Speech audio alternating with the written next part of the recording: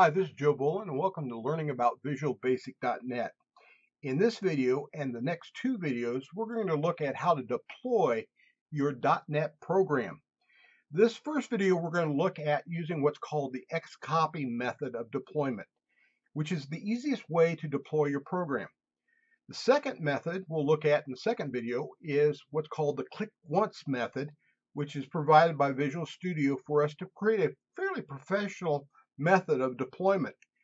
And the third video, we'll take a look at what's called the Wix toolset and how it is used to create a very sophisticated professional deployment that would include more diverse things that we might need to give our program to someone else.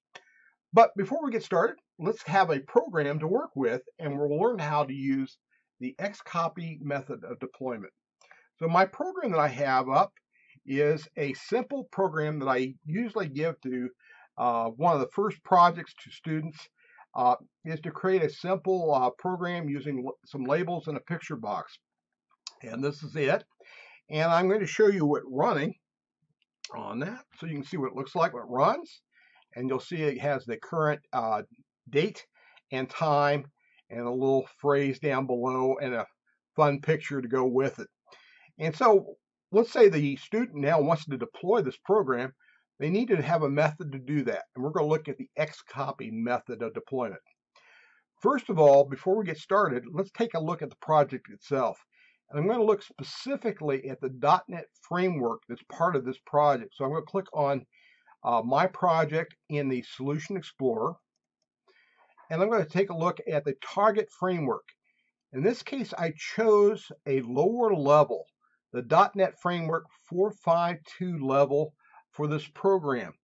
Now, this is not necessarily a good idea because I'm giving up some of the newer security features and also memory leaks that might be fixed and some other areas that have been improved by a more current .NET framework. In fact, as I am creating this program, the current level I have on my system is a .NET Framework 4.7. So I'm going back pretty far with a 4.5.2, but a 4.5.2 .NET Framework will appear on most, not all, but most Windows 7 operating system computers.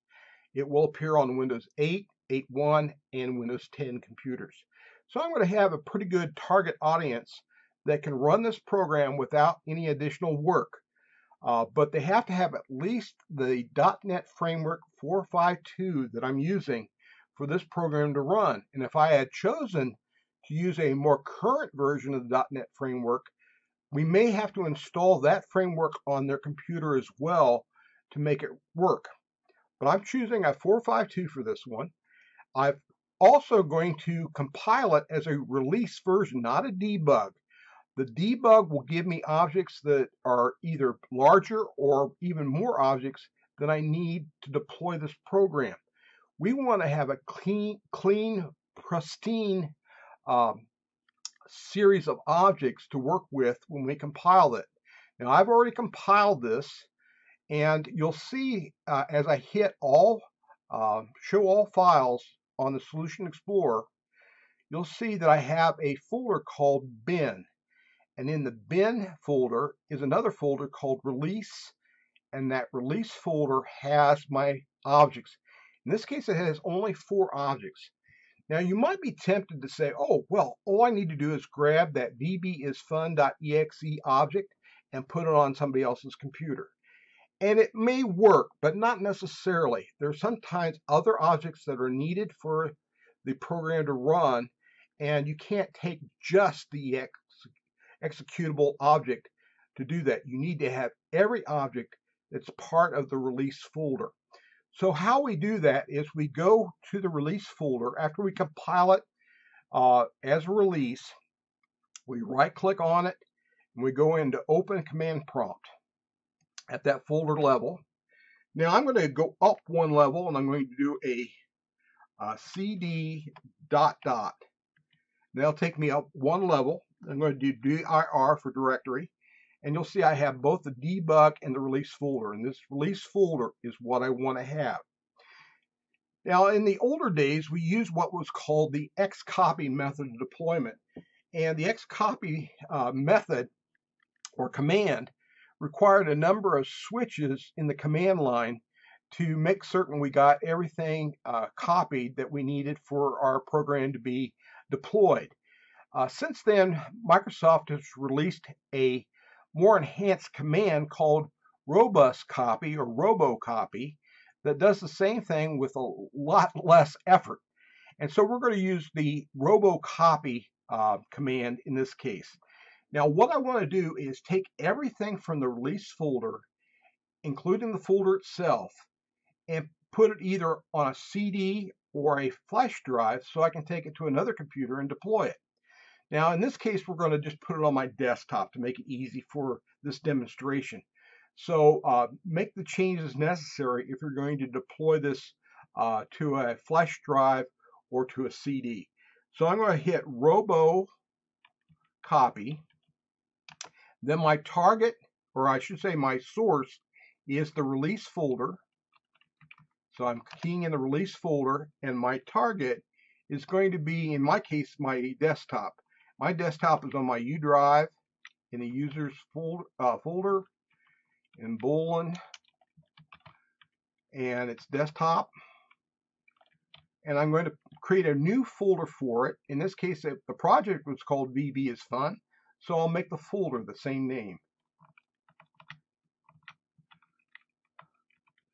Okay, so we've got robocopy, release, which is the source, and then my target folder that I'm going to create is VB is Fun. In this case, I'm creating it on my desktop. Now, once again, if you were to create this to the flash drive, you go right to the flash drive and copy the folder over. I'm going to hit it, and there we go. All the files have been copied, and I'm done with the command. Remember, it is robocopy that we're using, robocopy release, and then our target folder that we're going to go to. Okay, we've got that done. Now, I have that folder on my desktop, and let me go to it real quickly now. And there it is that I've copied over, and I'm going to say that we've now brought it from maybe a flash drive or CD, and we've now put it on my target computer or friend's desktop. The desktop might not be the best place to put it, but for this demo, we'll just keep it on the desktop. Now I'm going to open up that folder by double-clicking on it, and you can see there are my files that I had. And just once again to show you, I can run this program by double-clicking on it, and it works fine. Now what I want to do is create a desktop shortcut for this to have. So I'm going to go to the executable, and I'm going to right-click on it, and I'm going to choose, in this case, to go to Send To, and I'm going to say Desktop Create Shortcut. And that'll create a shortcut on my desktop. And there it is on that. So I can run this, and I can double click and test it out. It works fine. So we now have our shortcut on our desktop. Now I also want to have this in my menu area over here at my start. And to do that, what I do is I come to the Windows key on my keyboard, looks like a little window, and hit the R key at the same time. And that gives me the run prompt. And what I type in is shell : programs. So it's shell : programs, then I hit enter. And this will, whoops, must have mistyped. I forgot the S, programs on the end. There we go. And it came up, and this is the user's particular area of their options where they run programs.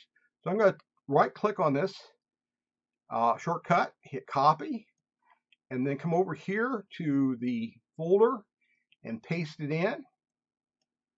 Now it's in the folder. Now, just to show you, coming over here to the start of my desktop, and you'll see it's up there in my recently added. And also, if I go to the V's, you'll see that VB is Fun is also in my menu, so I can run it right from there. So that's how we do it. We have to, first of all, compile our program.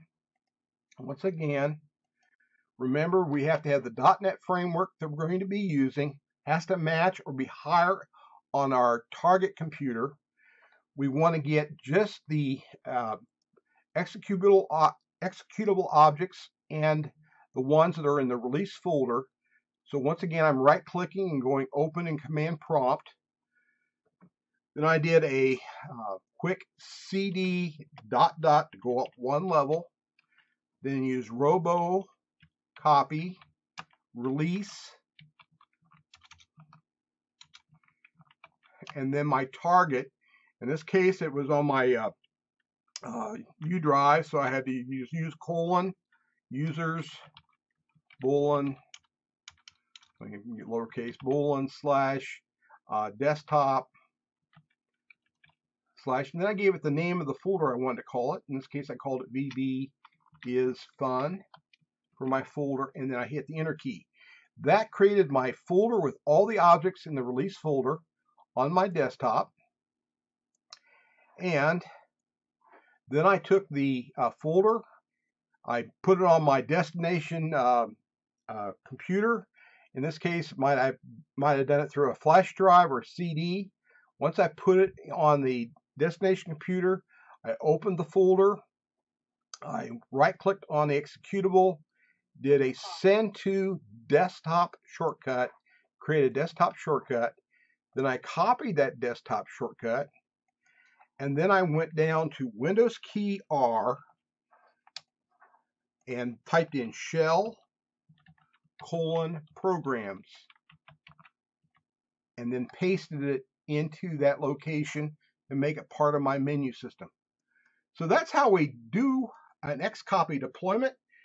The important thing is that the target computer has to have the same .NET framework or higher.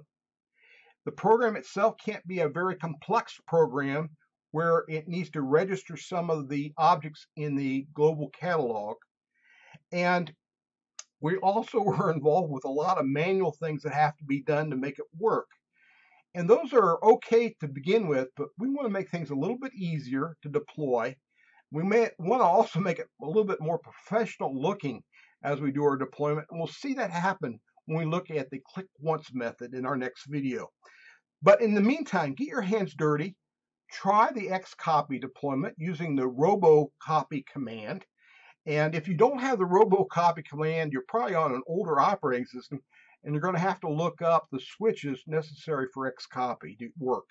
But once you get that, you can copy it over and deploy it in someone else's directory. So take care, get your hands dirty in code, and have fun with Visual Basic .NET.